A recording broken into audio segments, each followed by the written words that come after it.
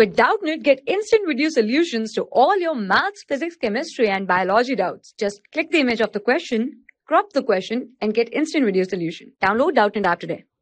Hello everyone, so our question is, air is pushed into a soap bubble of radius r to double its radius. If the surface tension in the soap solution is S, the work done in the process is. Okay, so we have to calculate the work done in the process when the air is pushed in a soap bubble of radius r to make the radius 2r. Okay, so as we know that the work done in a process, in this process will be equal to the increase in the surface energy of the bubble. Okay, now the surface tension S is equal to the surface energy per unit area. Correct. S is equals to U by A, as we know. Correct. Now for the bubble, what we see is, let us suppose this is our bubble. So the surface area will be the area inside this bubble, this one, that is 4 pi r square, plus the area outside of the bubble that is exposed to the air. Correct. So the total surface area of the bubble will be 2 into 4 pi r square. Correct. Now talking about the total area of the soap bubble, total surface area of soap bubble will be 2 times 4 pi r square, that will be 8 pi r square. Correct.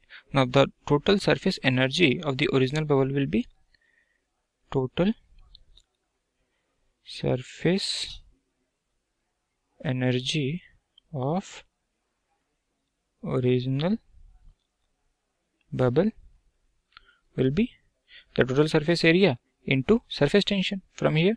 Correct. So it will be 8 pi r square into S. Correct. Now talking about the when we push the air into the soap bubble and the radius becomes the 2r. Okay, so the total surface area of the expanded bubble will be total surface area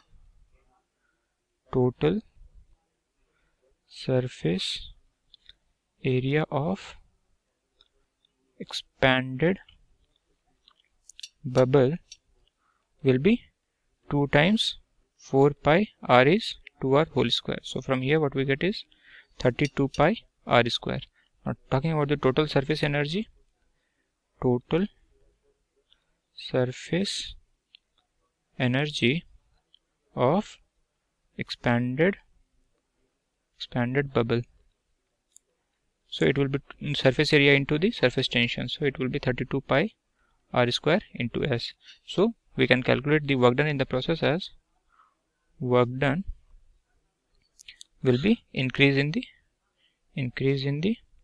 surface energy. Correct. So increase in the surface energy can be calculated as 32 pi r square S minus 8 pi r square S. This will come as W is equals to 24 pi r square S. So the total work done will be 24 pi r square S. So choosing from the options, what we get is option number 4, that is 24 pi r square is the correct option for us. Okay, thank you. For class 6 to 12, IIT JEE and NEET level. Trusted by more than 5 crore students. Download Doubtnut app today.